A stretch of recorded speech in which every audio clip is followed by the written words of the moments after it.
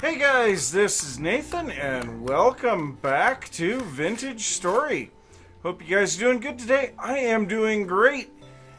So I am still down through the new translocator. Just been doing some exploring and I found this weird looking tree on the map. And guess what? It's one of our unused, one of our woods that we don't have yet.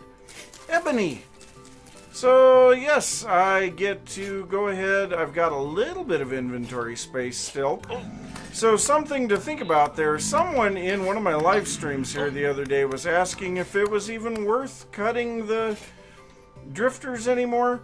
Well, you can see I've got three temporal gears in my inventory. And the fourth one is in the chest on my back. So yeah, just in a little bit of time of exploring, I have gotten 4 temporal gears. So yeah, I would say that it is worth it. So we do have some bones, so we can go ahead and use that for our knives. And yeah, I am going to harvest this ebony for a while. I'm going to try to knock down the whole tree. And, yeah, it is a big tree, I will say that. So, I will see you guys in a little bit. Well, this is not exactly the place that I want to be when a heavy temporal storm is approaching. But, I'm pretty sure we can probably weather it. You know, we may have to go up on kind of a nerd pole to do it, but I guess that's kind of the way that it goes sometimes. So, yeah, as you can see, my little axe that I was using to speed this along just broke. And, yeah, by the way, we have hyenas around here as well. So, that's loads of fun. So I managed to survive the temporal storm thanks to some hyenas giving me something to eat. But yeah, I decided it was probably time to get back to the base. Now we did get an awful lot of the ebony wood. I was able to almost completely empty. Well, actually I got the entire tree, and I got 2 seeds from it as well. But I got back and I see now we have this cassava soaked now. And it says now peel this with a knife to make it edible. So let's go ahead and try this. So I've got just a granite knife here. I'm not sure how this needs to go in here. Okay, so the knife needs to be on top. And we get this. And it does say that it's dryable. I don't know what that means. But we have this there. Now if we put it in here, what does it need to do to duration? Infinity days? What? Okay. That is weird. I have seen Nan, not a number, but never infinity. Now we do have an awful lot of leather as well, and so that's pretty good. But the wind is blowing really good right now, so I figured this is a good time to go ahead and get going on our blooms that we have here.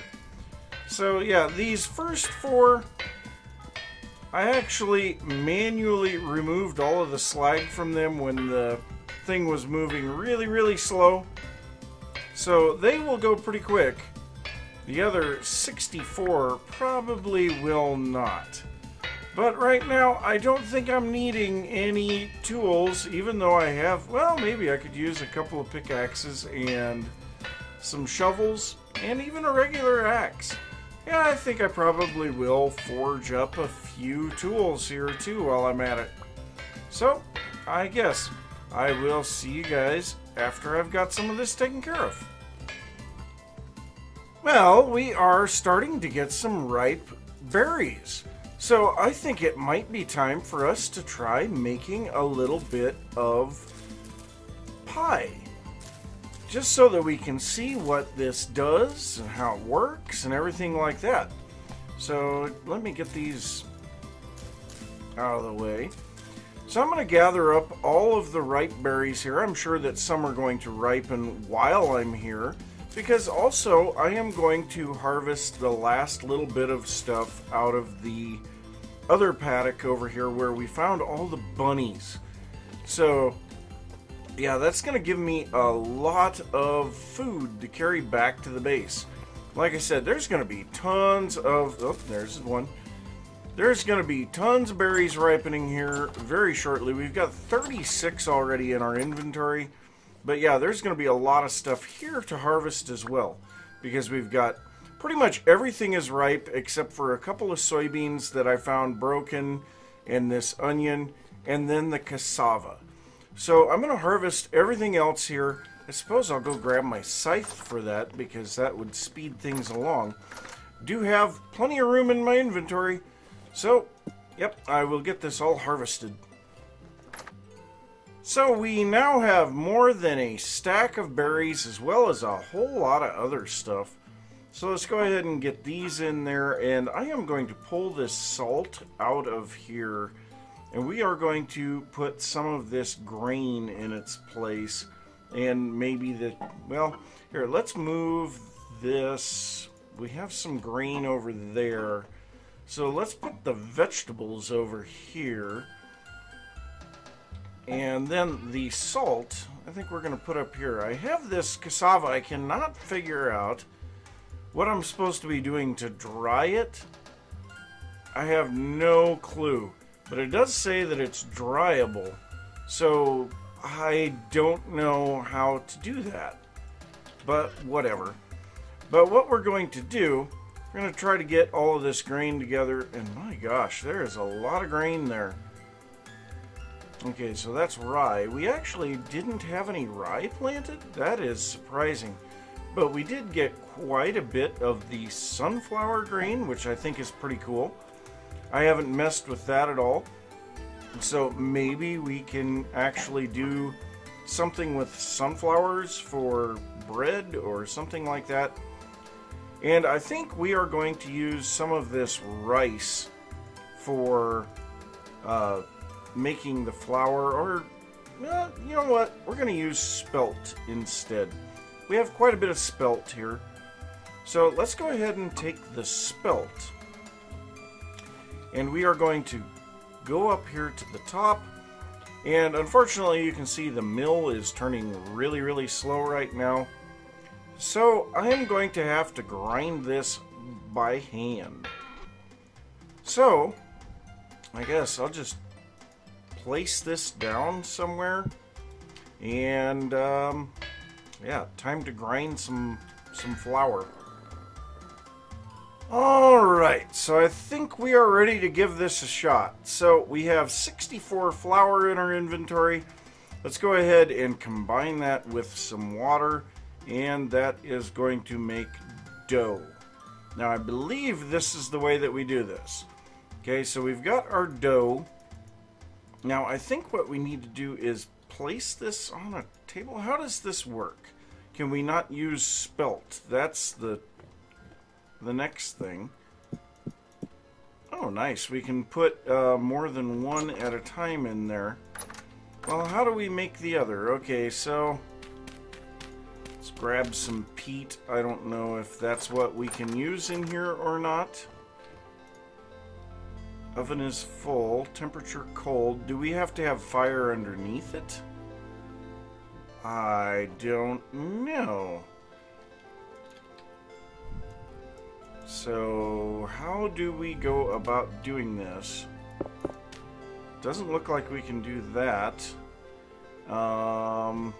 Is there something that I am missing? There must be something that I'm missing, because I also can't do the pie. So I don't know. Let me do just a quick little bit of research and find out what I am supposed to do with this. Okay, so that actually sounds like a neat way to do things. You actually have to put your wood into the fire or into the oven first, light that, and that will heat up the oven. So let's go ahead and heat up both of these ovens. Once the fire has burnt out, that's when you can put your stuff in to bake. Now, in the meantime, it does say that we're supposed to be able to shift click this down, but it doesn't look like we can use spelt for the pie crust, maybe? No, we should be able to use spelt. So we are supposed to, holding at least 2 dough in your hotbar, which I am holding 10, sneak place it onto the table. Do we have to actually use a table? Let's go grab a table and just see if that makes any difference. I should have, yeah, I've got an aged wooden table here. And if this doesn't work, then I don't know what I'm supposed to do.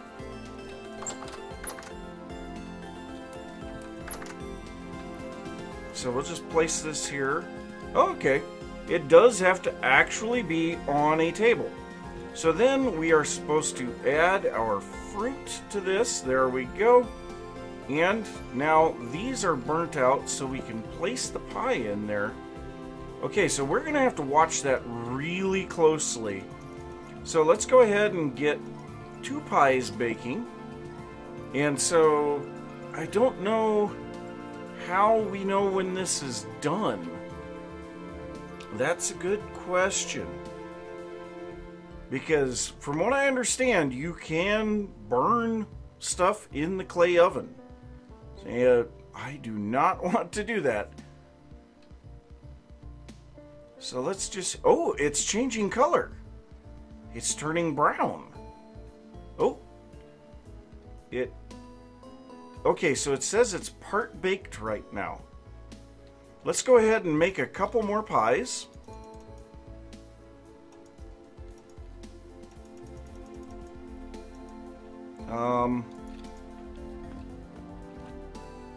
Oh, there we go. It is definitely done. So now this part baked pie, or this pie, what can we do with that? Okay, so they even stack. So, oh, nice. So it is fresh for 10.6 days here. Can we place these on? No, they can't go on there, but bread can, of all things. The ovens are still warm enough, I think, to cook these. So let's hope that they are. But that is really cool. So now the question becomes, how do we eat this? So we are very hungry right now. Do we just click on it here? No. Do we have to... Oh! Nice! You have to use a knife to cut it up. Oh, that is really cool. Okay, so we can place that back down. Can we place... Nope, we can't place that on a shelf. But, oh, that is cool. So it doesn't do a whole lot for the satiety, but that is really cool. Oh, and we don't eat the whole thing. Nice. Okay, so we've got a couple more pies here. That is really cool. I like that a lot. So let's go ahead and throw a little bit of bread in here too while we're at it. Why not? We'll see if we can cook just a little bit of bread, but that is really cool. Pies. Now, I am very curious to know if we can make different pies with multiple types of fruit, or if we have to use just one fruit. Obviously, we have a difference of crust type, but that is just, it's not much of anything. But yeah, that is really cool. That is a very neat mechanic. I like that a lot. So yeah, we'll see. Okay, so we're part baked on our bread here now.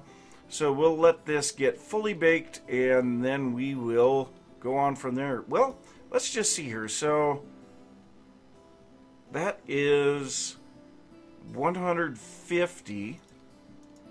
Oh, and I can't put it back in once I pull it out. No, I have to put it in the other oven.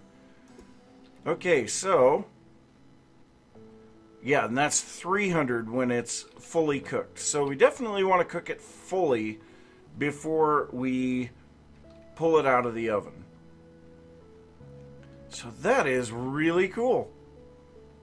All right, well, I had no idea that was a thing, but that is really, really neat.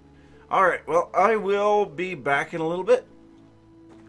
So I really want to try something here. I want to see if we can make a meat pie.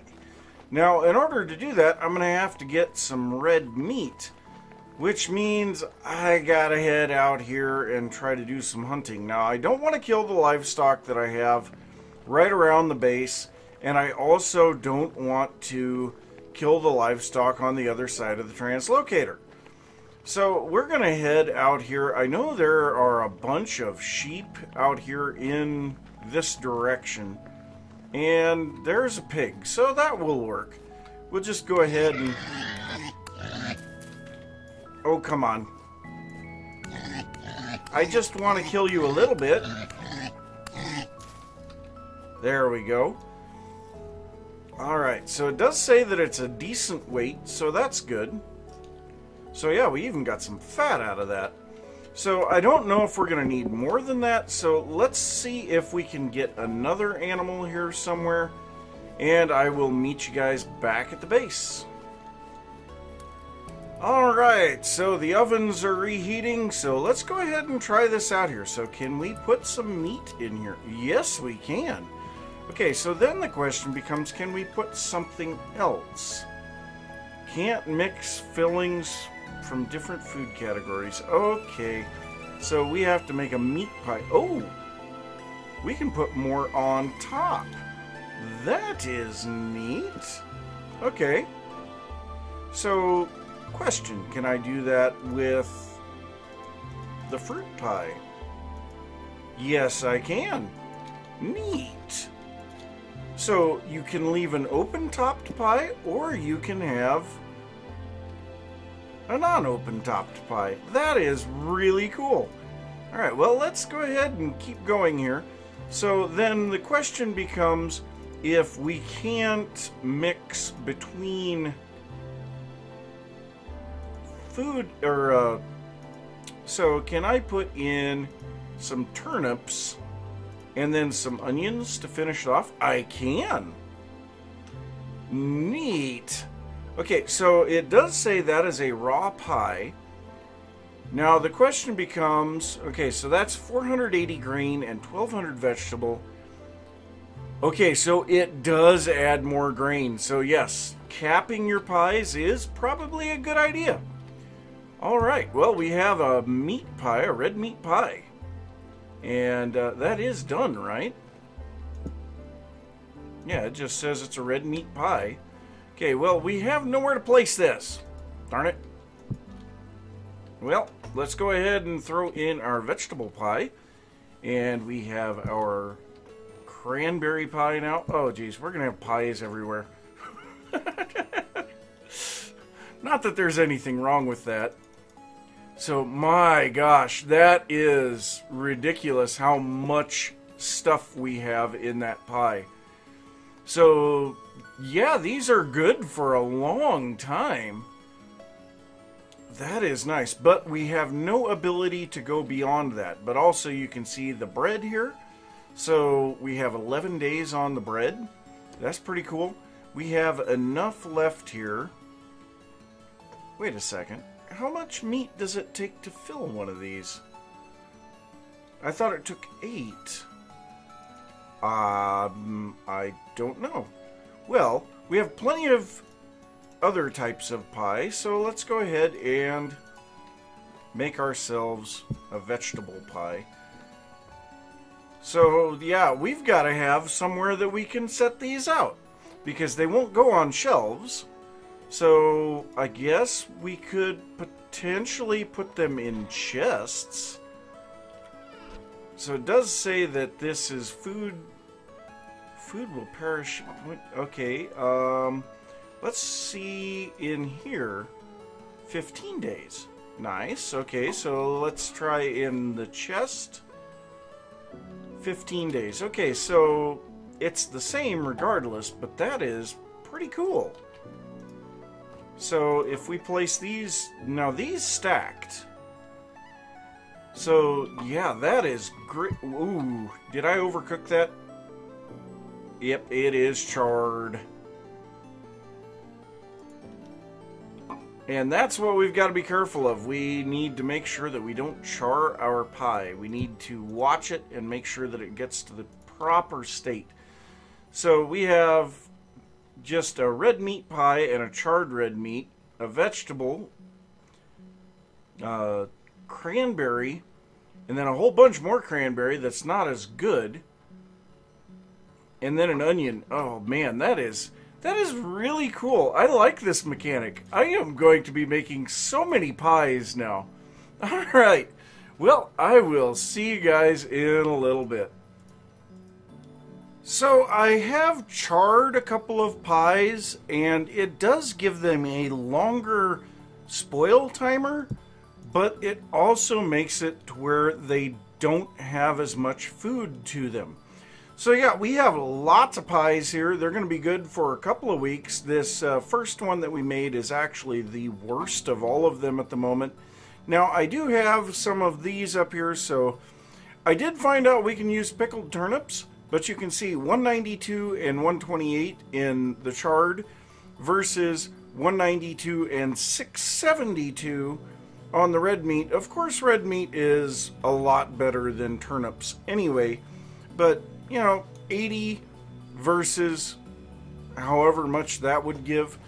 So, yeah, we do want to basically make our stuff fresh. We don't want to be pickling if we can help it, and that's going to come in really handy with the remote farm. But I do have 2 pieces of red meat left here, and I think I'm just gonna throw some onions in there with it. We don't have a huge amount of the pickled turnips left anymore. I also found out that we cannot put peanuts in. I figured as much. But we can put cabbage in, and cabbage is actually better than red meat when it comes to actually making a high-end meal. So, yes, cabbage. We are going to be trying to push for the cabbage very heavily. But with everything that I have been doing here, I am realizing we desperately need that mill down by the remote farm. So I think I am going to try to get something set up there that I can actually make that farm and mill and see what we have when I get back. So I was going to be building our new mill out at the farms next, but the Sunday live stream caught me before I was able to finish it. And the thing is we did a lot of stuff during this Sunday live stream. So if you are not following me over on my second channel, link is down in the description. It will probably be a few days before that video goes out because, yeah, I'm a little bit behind on my live stream uploads. But we live streamed for 8 hours and got tons of stuff done. And not the least of which is that our ruin that we had been in from the very beginning is gone. All of our storage is gone. The only thing that is still left here is the windmill with all of our smithing stuff and our food storage down here. These are literally the only things left here. So, yes, that is all now up in the second floor of our house. And this is, of course, just a temporary thing, but we got this all put in here and reasonably well organized. So, obviously, there will be a lot more organization going forward, and a lot of this stuff will not be in a central location. I would kind of like to keep some of it decentralized, store it in places that make sense for it to be. Like, for instance, I believe this one here is all pottery items. Now, obviously, like the molds, those are going to be in our blacksmith area. But things like planters and flower pots, those I have a different place in mind, and that's actually going to be a florist shop. And so that is also going to be a place that we will find, not that, but things like this. The flowers and things like that, we'll have those in a floral shop. And then other pottery items like the storage vessels and cooking pots and bowls and things like that, those will all be in a pottery shop. So yes, there's going to be a lot of stuff going on with that. Now the other thing is we made all the way up to an iron upgraded crate here to hold our andesite stones, because yeah, we couldn't even fit it all in a bronze one. And then the bronze here for the granite, because we were way overloading on that. And then copper for the oak logs, because yeah, we've just been getting tons and tons of stuff. Now I did have to do a whole bunch of mining of basalt, and that got me a whole bunch more copper.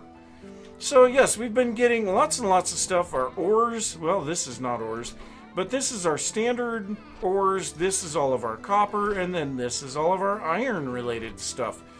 So lots of stuff there. We moved all of the tool racks up here, and then we have all of our more prized possessions like a chest and a half of temporal gears and lots of lore. I think we're going to start out the next episode by reading some lore, because yeah, I've been getting this stuff from panning in the bony soil, and I think it's about time we go through some of it. We got lots and lots of stuff here. Of course, this is all of our aged wooden planks, and I have not been taking all of those. And then we have a whole bunch of other stuff there. So yes, lots of things. Now, one thing I did want to kind of discuss this. So we did have the suggestion on the second floor, or the attic space of the building over here, to go through the wall.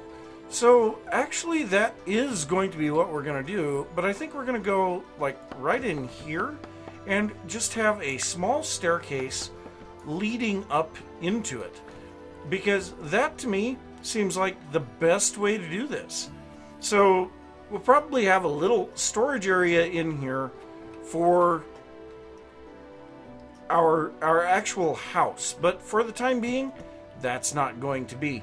Now, thankfully, the sun is coming up, so we'll be able to look at some of the other stuff that we did during the live stream. And one of them is path work. That was the majority of the stream, was path work and dirt work. So we have now this bauxite stone path bordered with basalt cobble on each side. And this will run around the base here, well, all over in the city. But as we get to the edge of the city, we transition to the granite path that goes all over the world. And this is just amazing. We have little bits of sandstone path and claystone, and it just is slowly feathered from the granite to the bauxite. And I think that's great. Also, I slightly widened out this area, and it slowly tapers down to the too wide path that we had originally, and then it widens out as it gets close to the town. And then again on this side, so I pulled up the path over here and then ran the path this direction, and it slowly tapers back down again over here. Now this area, there's a huge amount of change here. I wish I had a before, because the before and after would be absolutely amazing. So we did tons of filling and terrain shaping here to try to make this make a bit more sense. So this little hill here was an addition, and it really helps out a lot. It gives something for the path to go around and makes logical sense with what's going on. I also upped the size of this little area here and filled in a large amount of space in between a lot of these things.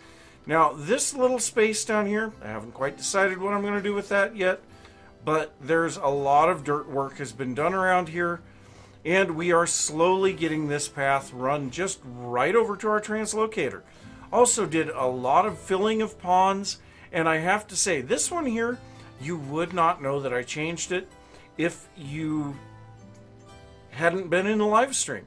So this was originally all water right here. If we dig underneath this, there is still muddy gravel down there. So this was a huge amount of space that got filled in. This was a very large pond that ran all the way up, like into here. So yeah, that was a very large pond. Same with this one here. We filled in all of this space down through here. And we removed a huge amount of the basalt sand that was here, replacing it with dirt so that the terrain made more sense. So yes, there's a lot of stuff that we did during the live stream. We also discussed a few potential ideas of what we're going to be doing in the future, so I really enjoyed a lot of that. But I will say, this farm is going away. We are going to be tearing down this guy and moving it, and there's a whole bunch of other stuff that we still have to do. And I guess the last thing I should mention this, we got all of our livestock into these 2 holes in the ground. We've got pigs over here. We've got sheep over here. The sheep are, we have 4 pregnant sheep and 5 pregnant pigs. So we should have plenty of animals going forward. So yeah, lots done. And in the next episode, hopefully we can do a bit of the lore reading and get the building done on our new mill, because we are out of time for this one. So I'm going to say thanks for watching. If you enjoyed the episode, be sure to give a thumbs up. If you are new to the channel, don't forget to subscribe. If you have any thoughts about what I've been working on or anything that you want to see, be sure to leave that down in the comments, and I will see you next time. Bye!